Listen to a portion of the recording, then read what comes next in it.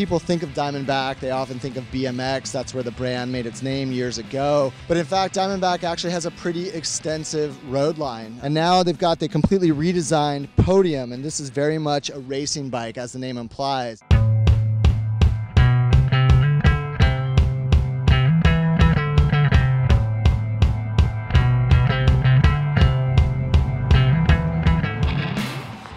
We are here with Michael Brown, Director of Product Development for Diamondback Bicycles. I think anytime someone hears Aero road bike, they have these visions of nightmare cable routing and all the things that come in keeping the bike aero and getting the cables out of the way. Well, yeah, I mean, that was one of the big things that we really wanted to keep consistent with this frame, and that's really kind of making it easier for the end user to maintain it or just work on it or what have you if they need to do some maintenance. But a couple of the things are we're using simple things like a 5mm button head bolt to fix the front derailleur mount, something that is easily found in any bike store or even a hardware store. Other things too, really in terms of adjustments and just ease of use, having the brakes mounted high on the seat stays, using a standard dual pivot single bolt brake.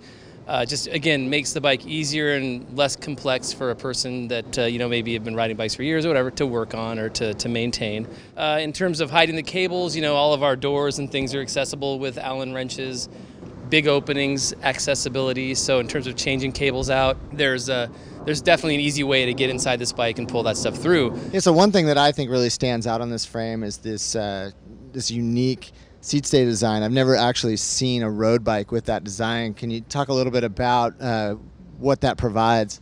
Well, that's reminiscent of Serio's time trial bike. Time trial bikes now have their airfoils going out very wide away from the seat post, and then at the very end coming in sideways into the seat tube. That's for improved aerodynamics. So a lot of this bike is a derivative of our aerodynamic research from the Serio. So that's the genesis of this idea. So Phil, you joined the Optum team in January. In March, you won the Redlands Classic on this new Podium. Tell us a little bit about the characteristics of this frame. It's a super nice frame. It's like they all say, everyone's shooting for light and stiff, and it's a good combination. It still complies enough to rip the downhills. It's not ever too stiff. It's easy to control.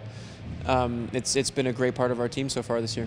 So there you have it. This is Diamondback's new Podium. And as the name implies, it's very much a bike meant to be raced. It's aerodynamic. However, the guys at Diamondback were quick to point out, with the compliance they build into the frame, it's a bike that can be ridden all day long comfortably. For more on the Amgen Tour of California, click up here. And for a video on how to get Aero on your road bike, click down here.